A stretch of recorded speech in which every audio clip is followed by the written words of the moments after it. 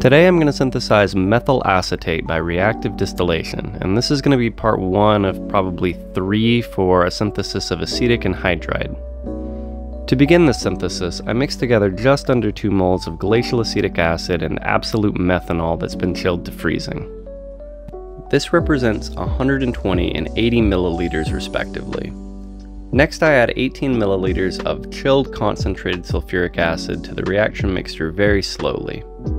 The sulfuric acid is added slowly because the dissolution of sulfuric acid in aqueous mixtures is highly exothermic, and if too much heat is generated, it risks boiling some of my methanol away, which will reduce the overall efficiency of the reaction. Once these are all mixed together, I set my system up for what's called reactive distillation.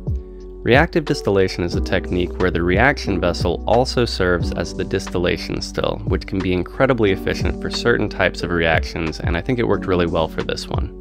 My heating mantle is set to 105 degrees Celsius, and you can quickly see the methanol and acetic acid refluxing back into the reaction vessel. What's happening now is a basic esterification reaction between the acetic acid and the methanol, in which water is produced as a byproduct and sulfuric acid acts as a catalyst. Since the methyl acetate has a lower boiling point than either of the reactants, you can watch it climb up the side of the glassware as it's produced. At around 53 degrees Celsius, I notice my first couple drops of methyl acetate distilling over into my collection flask. The rate of the distillation will increase dramatically as more and more methyl acetate is produced and as the glassware itself heats up. I collect everything that distills over below 60 degrees Celsius, and the whole process takes about 90 minutes to finish.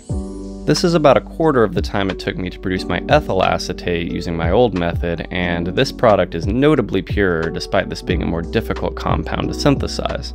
When it's all said and done, I collect 148 milliliters of methyl acetate with an average density of 0.916 grams per milliliter, or 135.57 grams. This represents a 92.5% yield, but the actual yield is a bit lower because there's definitely some slight methanol impurities here, given that the actual density of methyl acetate is a bit higher. I hope you found this interesting, and next I'll be generating some carbon monoxide for the next step, so follow if you'd like to see that.